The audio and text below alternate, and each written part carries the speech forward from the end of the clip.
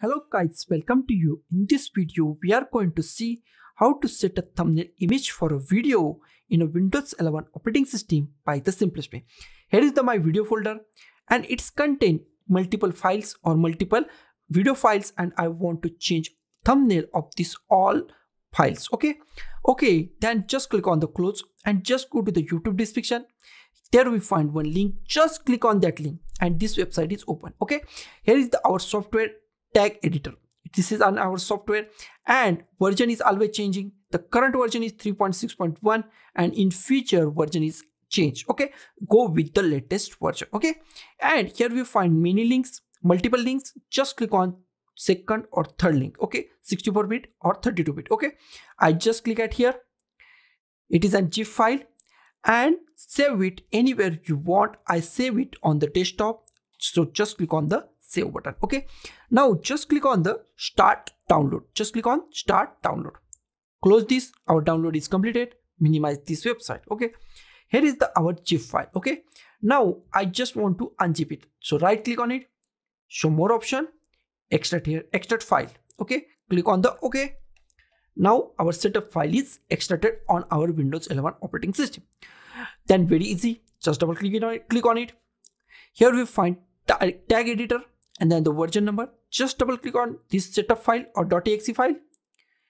Okay, I minimize it and this is like this. Okay, now just go to the video folder or videos that you want to change your thumbnail. Okay, so I just go to the C drive.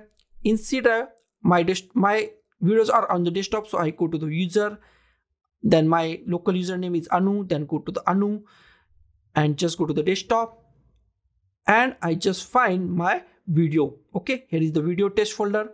Then I want to change the thumbnail of this image, so I just select this video file.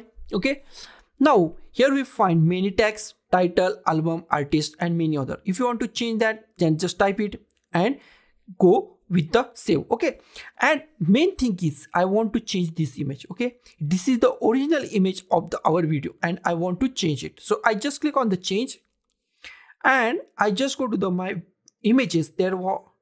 My images are on the desktop, so just go to the images, wherever your images are, just go to that folder, my images, and I want to change this image. So I want to queue this image to my video, so select that image that you want to new image, so click on open and click on OK.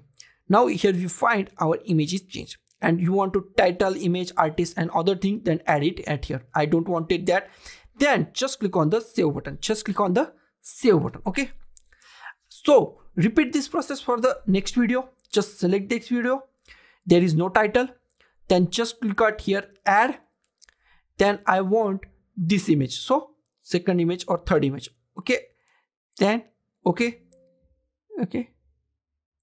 this image is very large. Okay, then click on OK.